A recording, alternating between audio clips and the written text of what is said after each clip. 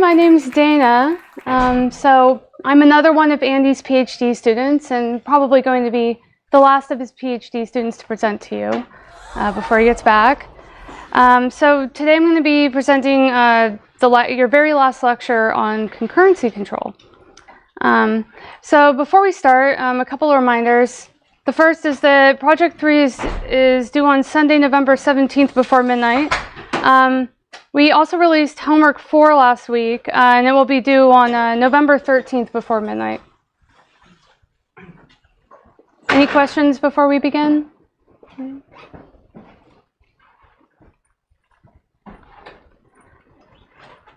All right, so today we are going to talk about multi-version concurrency control. Just make sure I adjust this here.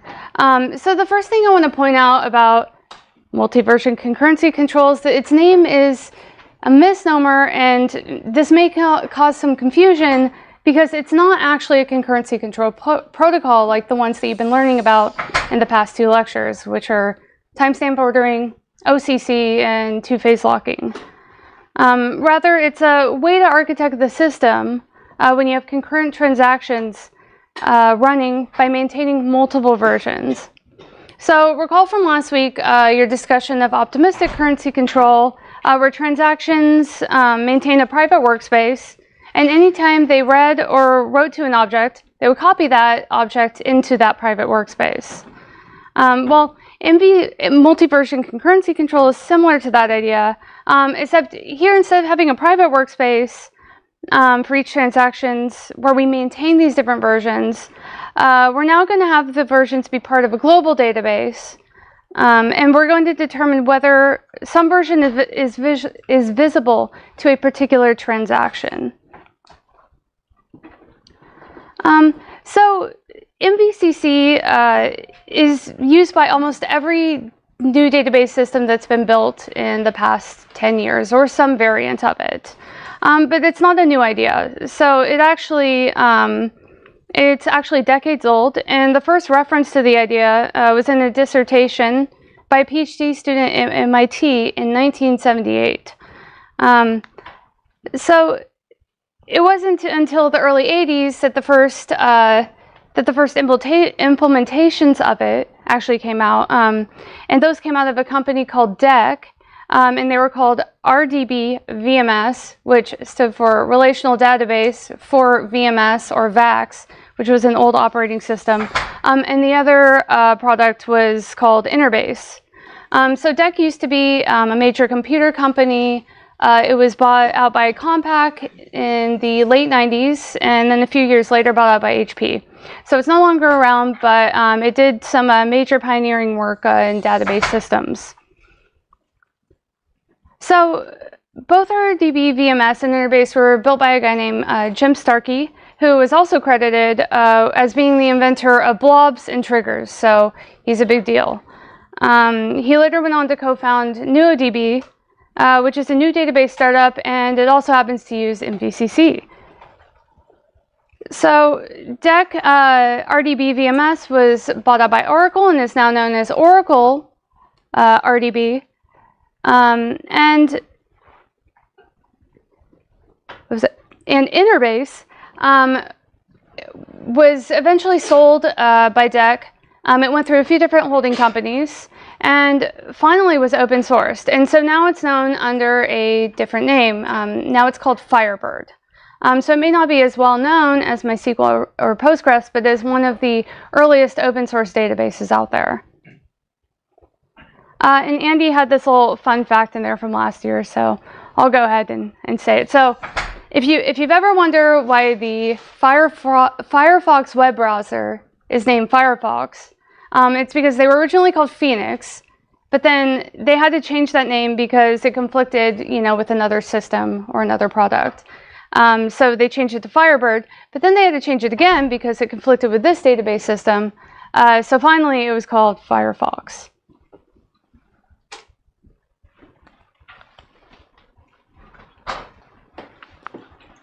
So the main benefit, again, like what you have to understand about MVCC is that writers don't block the readers, and the readers don't block the writers. So it's only when you have two transactions trying to write to the object at the same time that you have to fall back and rely on one of the concurrency control protocols like two-phase locking. So again, you only need to do this when you have a write-write conflict. So at a high level, the way this works is we're going to assign timestamps to transactions when they arrive in the system, and then we're going to provide it with a consistent snapshot of the database as it existed at the time that that transaction arrived. So this means that they won't see changes from transactions that have not yet been committed in their snapshot. And just to clarify, this is a virtual snapshot, so it shouldn't be confused with, you know, a physical snapshot or copying the full database to another location and then running that transaction on it. So again, this is just virtual. So MVCC is really useful for read-only transactions because the SQL dialect allows you to declare when a transaction is read-only. And if you do this, then the database system does not require you to get any locks or maintain the read-write sets. And this works again because it has a consistent snapshot and will only see the changes that existed at the moment it started. And this makes these read-only transactions really efficient and also really fast to do. Yes? How do you implement a virtual version of snapshot? You can, just like I mentioned a minute ago, like it's essentially just maintaining like a version table or version metadata information, and it's very similar to OCC where you understand the read and write sets. And we're going to clearly go over this in a lot of detail in the following slides. This is going to be the topic of this lecture. Yeah. Read the first transaction, read at timestamp 0, and 1 second later there's another transaction. Will they read different snapshot, or they read the same one? So we're talking about two reads here. They will read the same snapshot, the same version. So snapshot, you know, it's more commonly, I think, referred to as the version, you know, of the tuple or database object. When will we bring in a new version of snapshot? 10 seconds or after 1 minute? Or well, so bear with me for just like, you know, 3 minutes, probably less, and that is the first thing we're going to cover. And I'll answer any other questions you have afterward.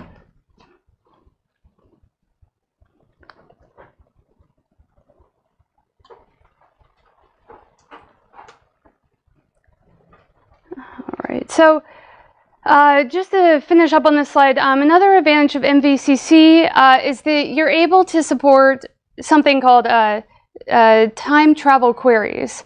So these are queries that actually let you ask the database system, for example, what was the state of the database, you know, 3 days ago, 3 years ago, and using this versioning, they can actually answer these sort of queries.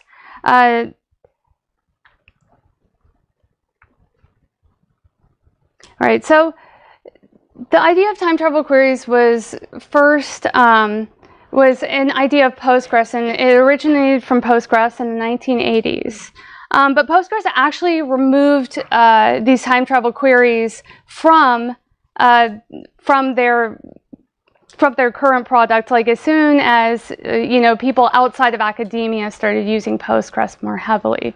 Can anybody guess why? Well, so the reason why is because essentially what you have to do to actually support time travel queries is you never throw away old versions. So you never garbage collect, right? So over time, the more and more transactions that commit, your disk space will be filling up very quickly, and eventually it will be full, and probably very quickly depending on the speed of your transactions. And the other thing is that time travel queries are not really needed by a lot of applications. Like you never really you never go to a website and say like, okay, I want to know what this web page looked like 3 days ago. No, not in most use cases.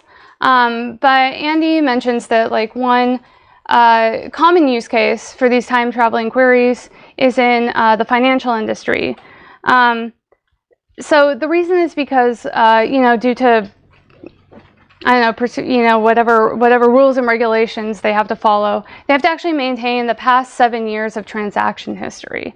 So these time travel queries actually allow them to very easily query the database and figure out what sum of money, what their total revenue was, or whatever they want to look up, over the past 7 years.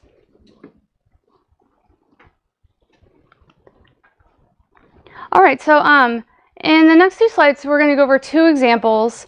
And what I really want to emphasize here before we start is that MVCC is independent from concurrency control protocols. So the purpose of these examples is just to basically show you how we, update versions and timestamps in the table, and also basically like how we figure out which version,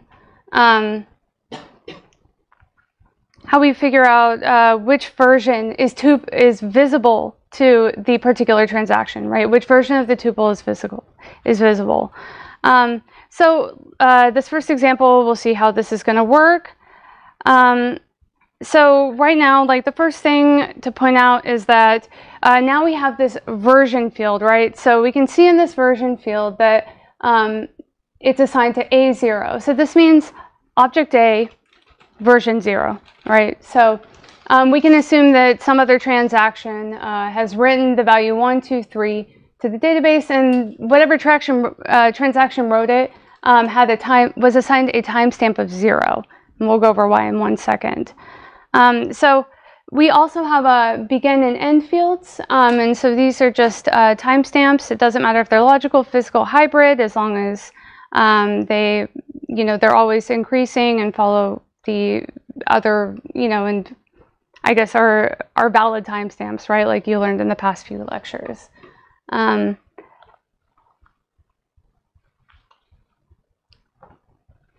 right, so let's begin. So when a new transaction arrives, we're going to be looking at transactions T1 and T2.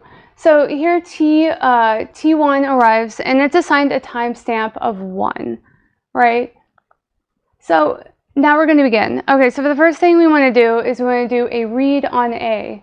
So what we're going to do is we're going to consider, transaction 1's timestamp, which is 1, and we're going to take a look at our table and figure out which tuple is visible to it by finding, where its current timestamp is between between beginning and end. So in this example, the beginning is 0, and the timestamp of 1 is between 0 and the end, which is infinity, right? So it's going to go ahead and read version A0, right? All right, so now we have transaction T2, and we're going to assign it timestamp 2. So the first thing we want to do here is we want to write A. So at this point, what we're going to do is we're going to create a completely new version of A, which will be A1, right? Because we're just incrementing the version counter. Right, and so what we're going to do here is the beginning timestamp is going to be set to the timestamp of T2. The end timestamp will again be set to infinity. And then the last thing we're going to do is we're going to update the end timestamp of version A0 to also be a timestamp of 2, right, for transaction 2. All right, so one thing you might have noticed that we're missing so far is, like, with just the information that we had so far before this transaction status table popped up, the one thing that we're missing is that we don't really know the current state of the transactions in the database. So, for example, the transactions here are currently active, but what if they aborted? Then you would have to go back and reverse the timestamps accordingly if it was aborted.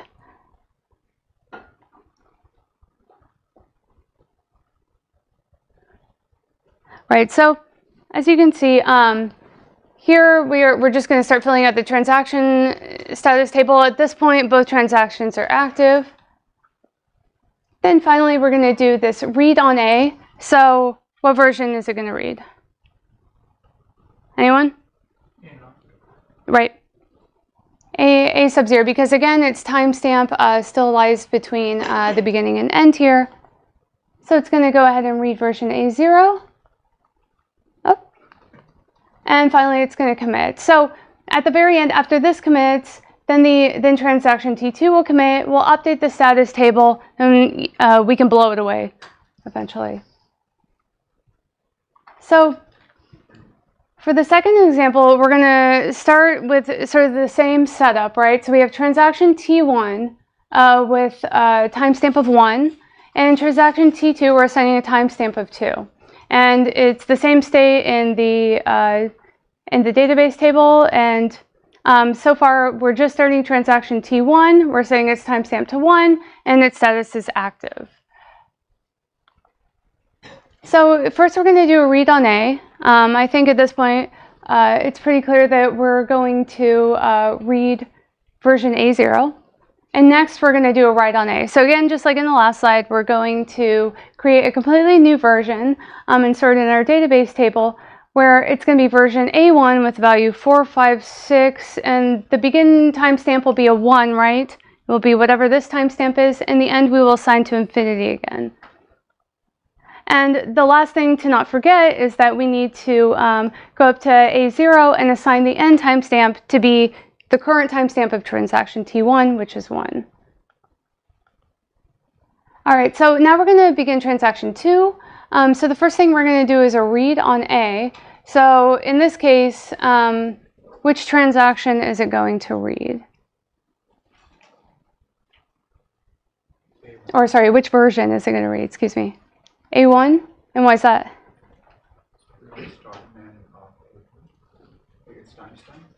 Right, yeah, so I guess, yeah, so in this case, it's going to be, oh, sorry, I forgot, yes. So one thing that we have to pay attention to, and this is a little tricky right now, one thing I forgot to mention at the start is I understand you guys didn't have time to go over isolation levels. So Andy wanted you guys to just review the slides and also the lecture from last year. So I'm just going to provide some high-level hints for isolation levels for when you go over those slides and the homeworks, right? But it might not make full sense at this point. But basically, like at a very high level, depending on the isolation level you have, it may choose either version A0 or A1. But let's assume it's the strict serializable isolation, which is sort of what you guys have been using up until this point. And this point, it has to read A0 because A1 has not yet committed. All right, so now we're going to do a write on A. And so in this case, what's going to happen next? Well, again, here we have a write-write conflict, right? So assuming we're using 2PL, T2 is going to have to stall until T1 commits, right? So let's keep this going. So now we're back to T1. We're going to do a read on A. And in this case, it's going to just read the same version that it wrote a couple minutes ago, right? And then it's going to go ahead and commit. All right, so now we can go back here and we can go ahead and now we're going to create the new version, A2, with value 789. We're going to assign it the timestamp of 2 with end timestamp of infinity, and we're going to update the end timestamp of A1 to 2 as well, right? So at this point, you know, whether T2 actually commits or not is really dependent on the concurrency control protocol as well as the isolation level. So that's something to keep in mind. But really, this example, the purpose of this example is just to show you how we update the object versions, maintain the transaction status table, and also figure out which tuples are visible. Right? Any questions on this?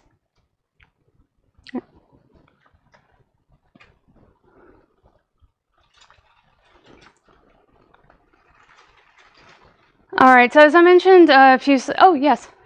So like you said that in a previous slide that a writer won't lock a reader, right? So when you are updating that version table, so don't you need to have locks on that table? Because like if I'm like, if I did a write and I am like updating a value, like I'm adding a final value to, and are you talking about is reading it. So this right top corner table, if I am a writer and I am updating this table and somebody is reading this table, then don't we need to have locks on this table? Oh, well, so this is a very high level example right now, and there's actually, we're going to go into how you actually store this information later on in this lecture. So that should, that will answer the question. Basically, it's, in some cases, yes, you do need to consider locks. It really depends on how you're actually storing this version information. So if we don't cover it in a few slides, because there's multiple ways to do this, so I don't want to just list them all out now. If we don't cover it in a few slides, please ask your question again.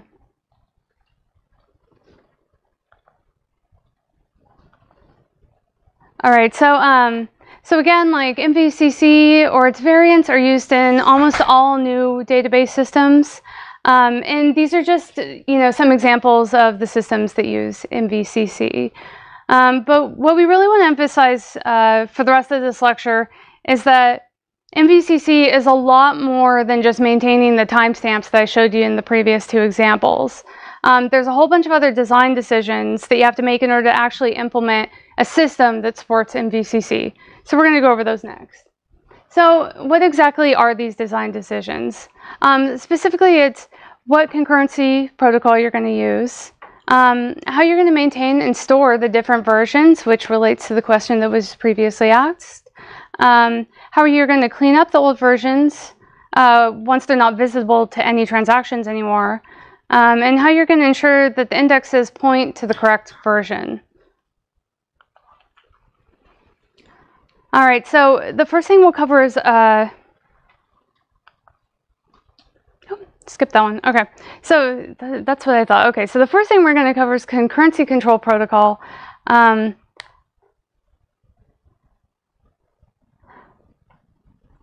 so this is basically, oh, I'm looking at the, sorry, I'm not used to this presenter view. My bad. Okay. Concurrency control protocol, this is our first consideration, right, for our design decisions. So these are the concurrency control protocols that you guys have been studying for the past 2 weeks and the past 2 lectures. And again, when you encounter a write-write conflict, you need to use one of these protocols, whether it be two-phase locking, OCC, or timestamp ordering, to figure out which transaction should be allowed to write to that object and what isolation level you're running at. So we're not going to go into much detail on this since you've just been covering it very recently. So the next consideration is version storage. So for version storage, what we need to do is figure out for a particular tuple version, what should actually be visible to us, right? So let's assume for now that we're doing a sequential scan on the entire table and we want to know where to find the version of a tuple that we want.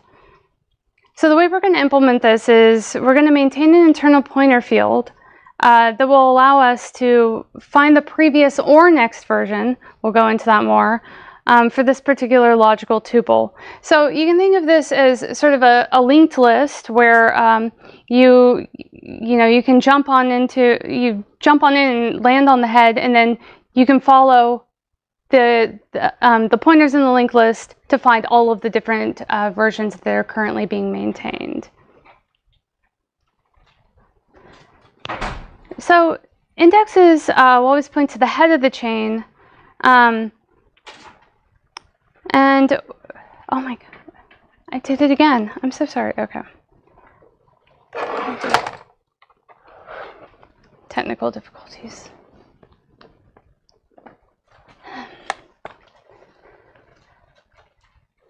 All right, so indexes, like it says here, will always point to the head of the chain. Whether the head is the oldest version or the newest version of that tuple depends on the implementation. So there's different approaches to determine how we're going to store these different versions. So we'll go more into that next.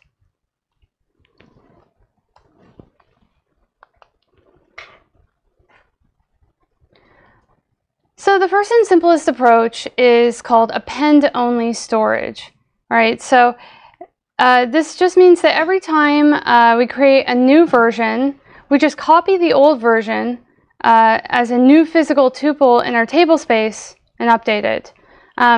So then we update pointers to say here's the next version. And we're going to go over examples of all three of these in the next few slides. So the next approach is called time travel storage, and this is where you have one master version table that is always storing the latest version of the object or tuple. Then you copy out older versions into a separate table that we're going to call the time travel table. And then at that point, you just maintain the pointers from the master version of the table with the latest tuples to the time travel table. And so the last approach, which is the one that Andy prefers and thinks is best, is called delta storage. So you can think of this as diffs and git, where instead of just copying the old version every single time and updating it, you're just going to maintain, a small delta of the modifications from the previous version. So we'll first go over an example of the append-only storage. So again, this is the simplest approach, and this is also what Postgres uses. So each new physical version is just a tuple, is just a new tuple in the main table. So let's say we have a transaction here that wants to update object A, right? So the first thing it's going to do is it's going to find an empty slot in the table space, and then copy the values from the current value of A, which is A1, right? That's the most recent value, into that table slot. And then next, it's going to copy the modified value into that table slot. And are we done yet? Not quite. The final thing we need to actually do is update the pointer to point from the older version to the newest version that we currently installed.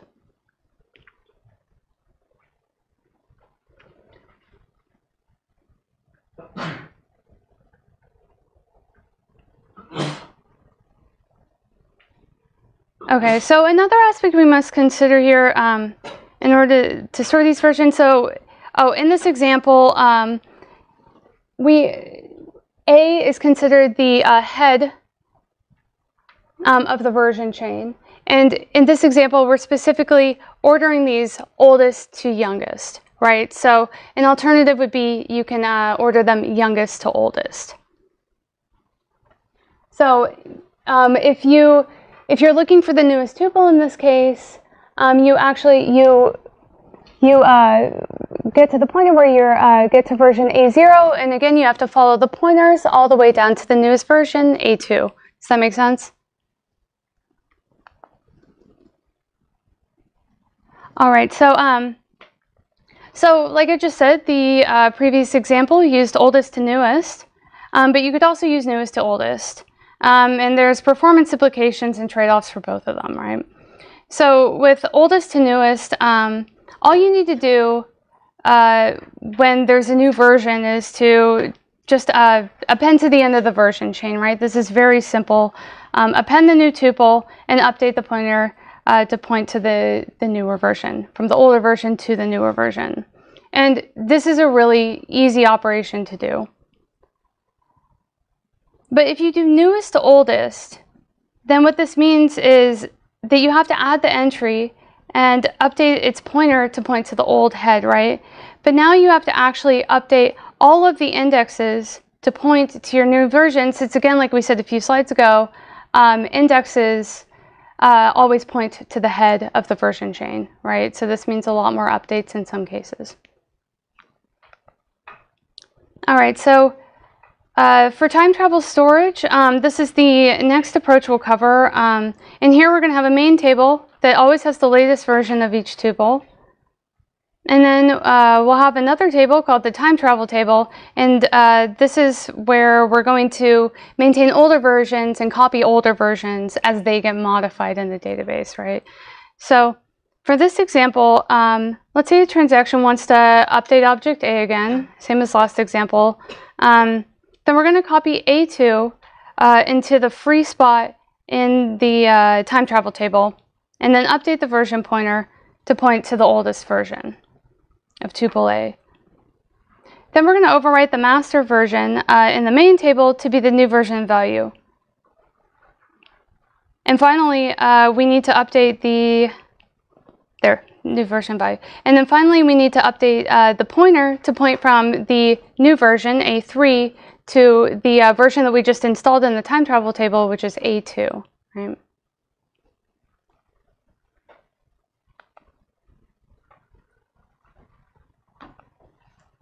Yes? Is there one time travel table for each object, or is it almost like an append table? It would be an append table. Okay. Yeah.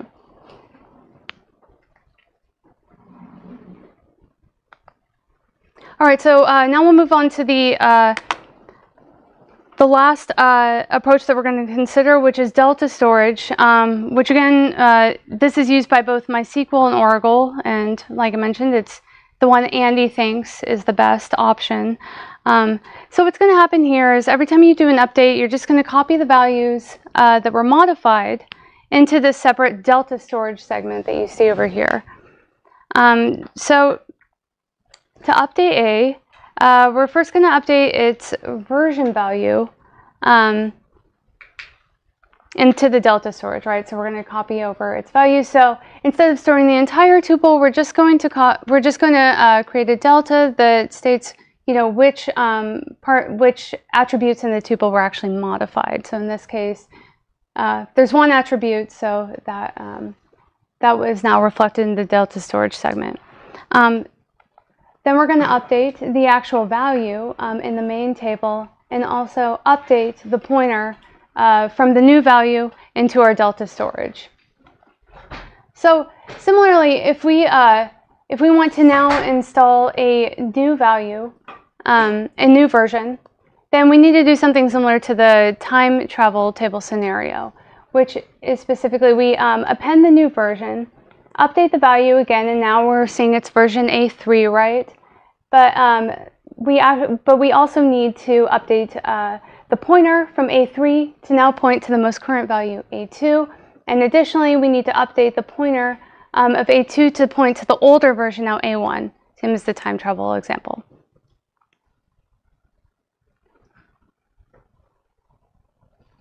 So when you want to read an old version, what you essentially have to do is you have to replay the deltas to put the tuple back into its original form. So in this case, if we wanted to read A1, we would start with the value of A3, and then we would follow the pointer to A2, apply the delta in A2, and then apply the delta A1, and that would get us back to the original value. Right? So this is another good example of the trade-offs between reads and writes. So reading old versions in the append-only approach is really easy, which is one nice thing about it. It's easy to implement, right? Because you just find the version and the tuple is already ready to be turned. So in addition to being easy to implement, you also don't have to put the tuple back together. You don't have to apply deltas to get it back to its correct state. But with delta storage, writes are going to be much faster because we don't have to copy the entire tuple if we only make a change to a subset of the attributes. So, you know, if you just have one attribute like we do here, this is, you know, clearly a trivial optimization. But in many tables, you might have, you know, dozens of columns, in which case this can matter a lot.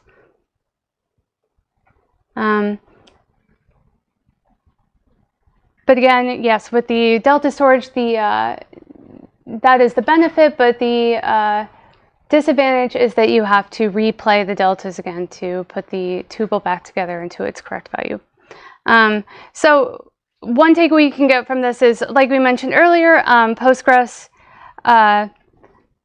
Postgres will be faster for reads, right? Because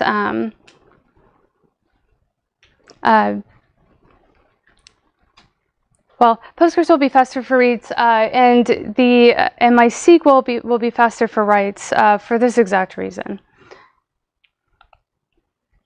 All right.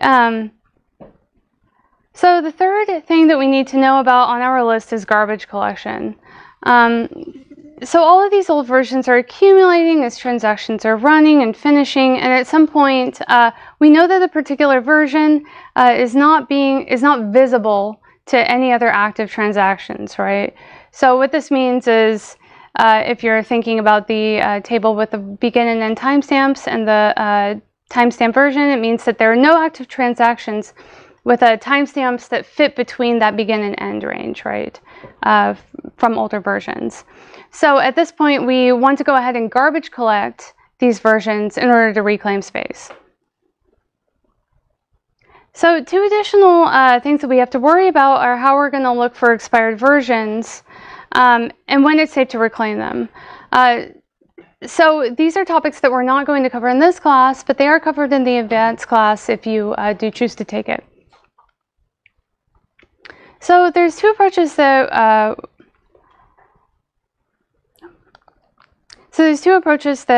we're going to look at. Specifically, the first one is tuple level garbage collection, and the second one is transaction level. So tuple level means that we're essentially going to do sequential scans on our tables and use the version timestamps and set of active transactions to figure out whether the version is expired. Right? If it is, then we go ahead and prune it. So the reason why this is actually complicated is because not only do we have to actually look at the pages in memory, but we also need to look at the pages that we've swapped out to disk. Because, again, we want to vacuum everything, right?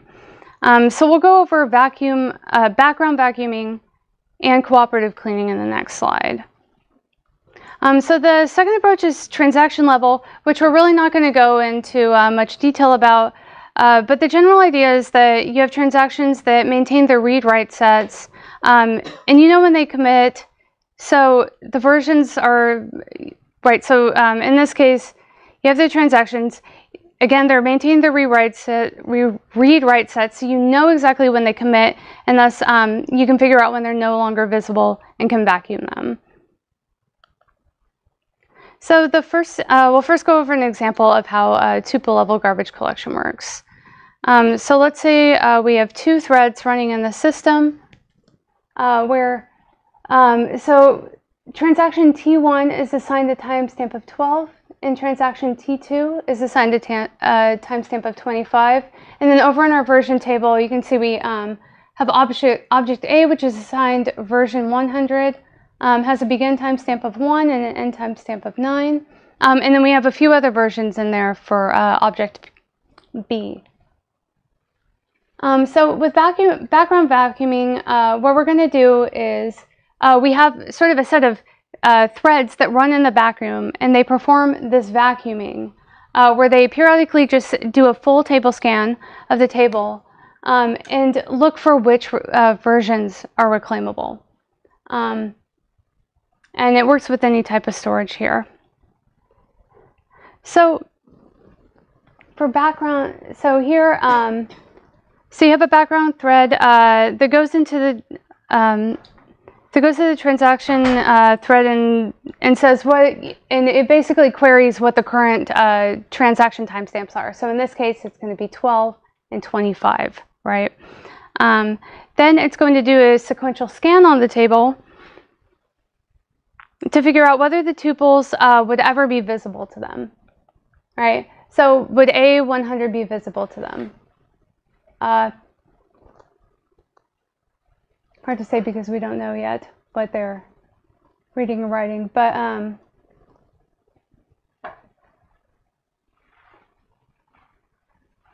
oh, I see. Okay, sorry, let me back up. So again, sorry, in this example, we're just looking at the at the beginning and timestamps here. So here we gather the timestamps of 12 and 25 from these two transactions, and then we again look at the beginning and end timestamp. So they will never be able to use A100 or B100 because the timestamp does not fall between 1 and 9, whereas they do fall, well, the timestamp of transaction T1 falls between 10 and 20, so it could potentially use that value. And at this point, we know those two tuples are safe to reclaim, so we go ahead and do so. So one optimization here, let's see. Well, one obvious optimization here that we can do is we can actually maintain a bitmap for dirty pages, and so anytime you modify it, you can just flip the bit of the page that you modified. So again, we're maintaining a bitmap for all of the pages in the database, pages specifically. If we modify a page, we'll flip that particular bit, which indicates that that page is dirty. So this, takes a little bit extra storage, but it's just a single bit for all of the pages in the database. And anytime you want it, and so when the vacuumer comes around, it immediately knows which pages it actually needs to vacuum, right? So it will go ahead and vacuum that page and then reset the bit to 0. So background vacuuming, again, is typically ran as sort of a cron job that runs periodically. But in some database systems, for example, Postgres, you can actually invoke vacuum manually from the SQL prompt, for example. And it also has configuration parameters that you can set such that the system will basically start up a vacuum thread if over 20% of the pages are dirty, for example. So there's different ways to implement this. There's different ways to optimize it for different workloads.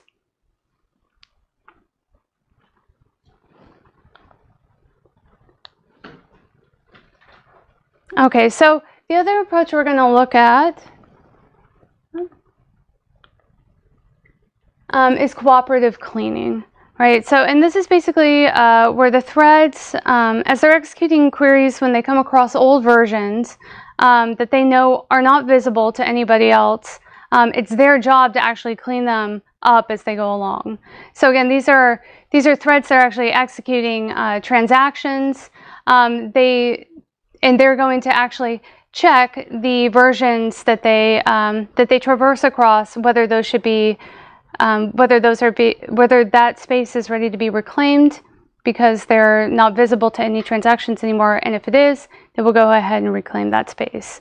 So one thing to note is if you consider the two orderings that we discussed earlier, oldest to newest and newest to oldest, would this approach work for both of those? No, right? And why is that?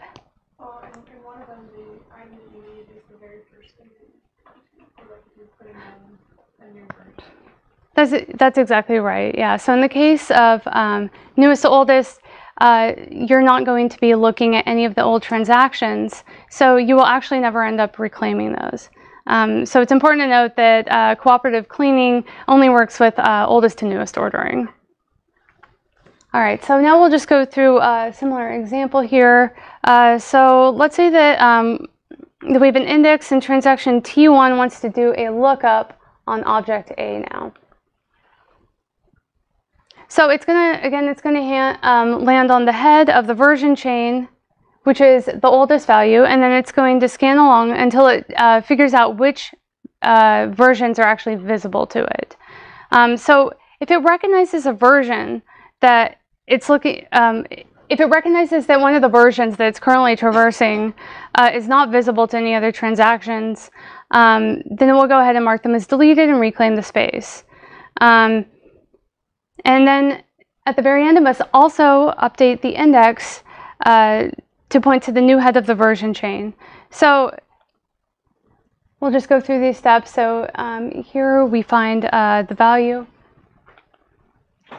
Right, and so we can see that version A1 can be reclaimed.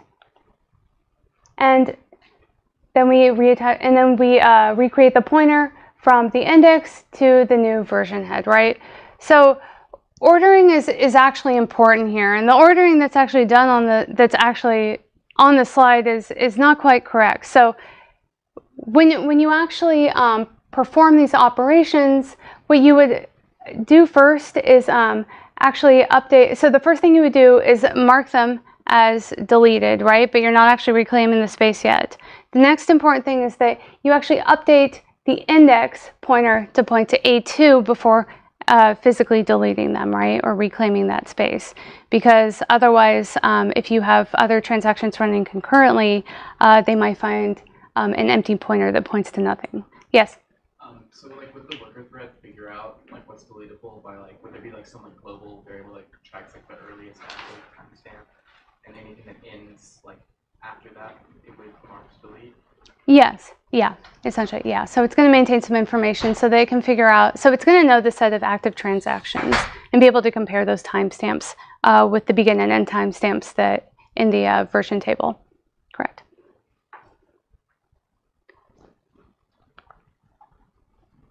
All right, so again, transaction level garbage collection.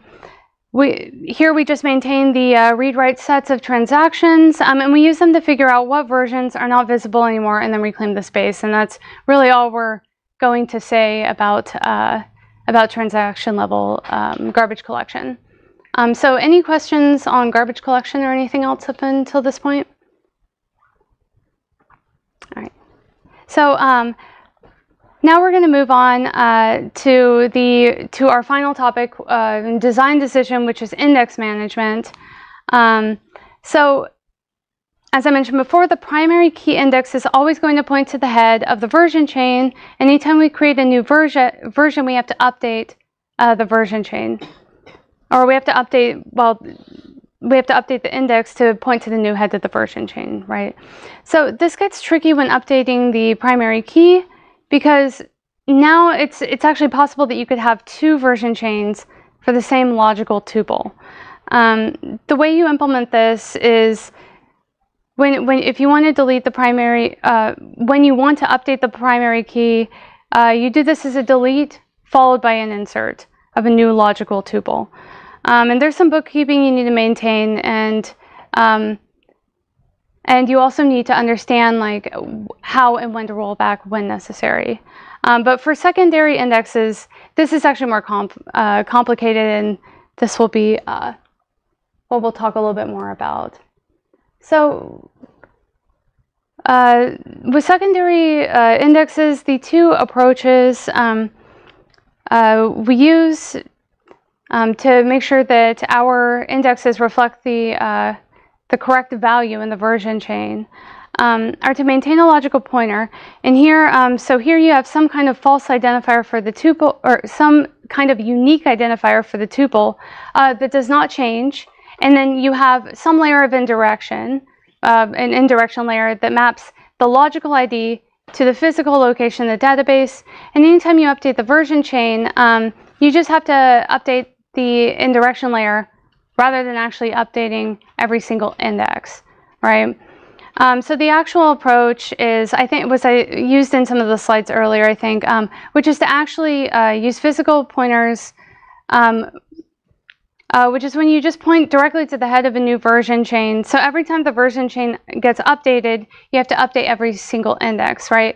So the difference between the physical, between using physical pointers and logical is you basically have this indirection table, and the benefit of the indirection table is that you do not have to update every single index every time you update your version chain.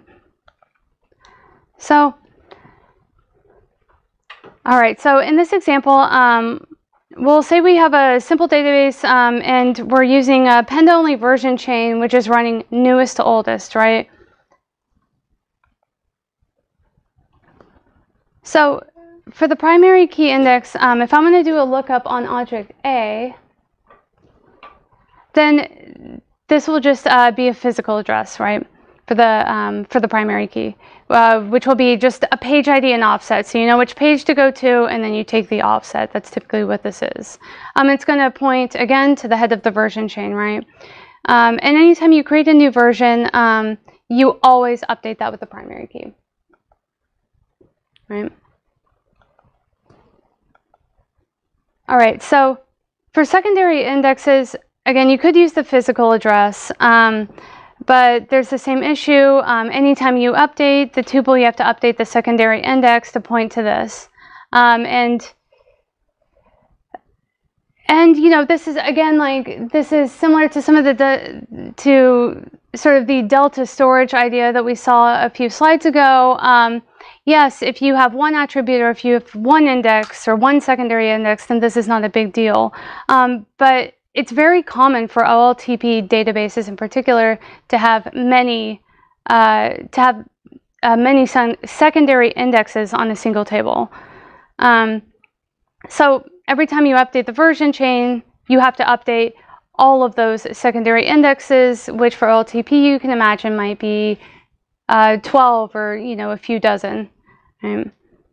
And this, of course, is expensive because, for example, if it's a B+ tree, then you are traversing the B+ tree, you're taking latches as you go, and then finally you have to apply the update. So again, like we said in the previous slide, instead of storing the physical address in the secondary index, we're going to look at two alternatives. So the first is to just store the primary key, which is literally just a copy of the primary key as the value in the secondary index. So there's the physical address.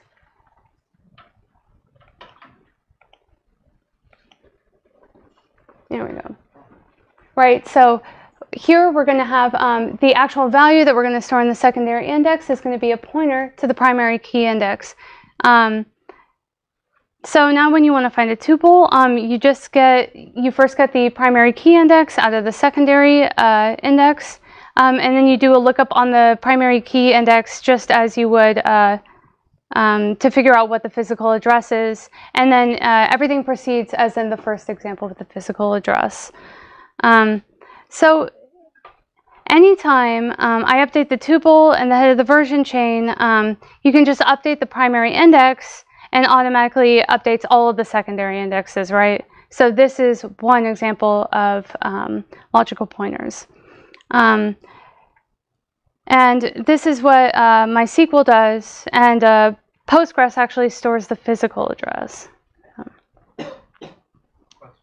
Yes? Sorry, I actually forgot what is secondary index. A secondary index, so you have your primary key index, right? Which stores like the key for your immediate table. So your secondary index is going to, I guess, be a reference to that key. So, am I not?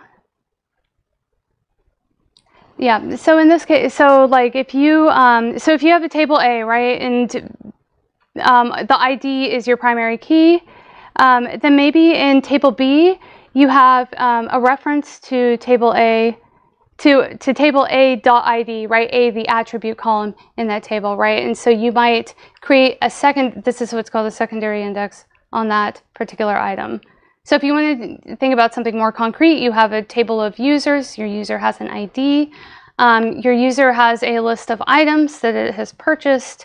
So for each of those items, you might store the user's ID in it, or, you know, something it's just typically used for tracking. Okay. Any other questions?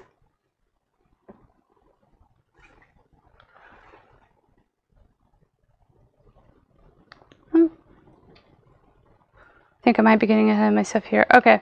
So the last approach, which is also another example of using a logical ID, is basically you just have some synthetic value that's like a tuple ID. So this would typically be an incrementing counter to serve as the tuple ID, and then you have a hash table that says how to map from that tuple ID to the address. So, so basically, you're going to get the tuple ID out of the secondary index, right?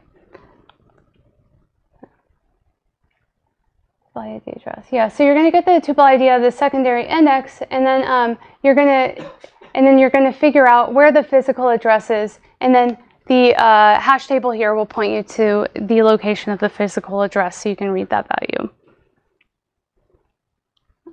And again, similar to the approach we looked at where we were just storing the primary key index, this is another example of logical pointers, which means that if each time we have a new version, or each time we update the version chain, we can actually avoid having to update all of the secondary index, right? So the only thing we have to update in this case is the hash table and the pointers.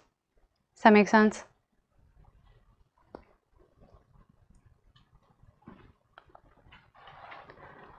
All right, so this table is actually really interesting. So this is a table from a paper that was published by Andy and a few other students, I think a couple years ago. So what they actually did is they looked at a number of systems. So they looked at some older systems, you know, like Oracle, Postgres, and MySQL. And they also looked at some much newer systems within the past 10 years. So for example, like Hyper and NuoDB. Hyper would be an example of an academic system. So they tried to get a variety of systems here. And the table lists which of these design decisions each of these database systems makes. So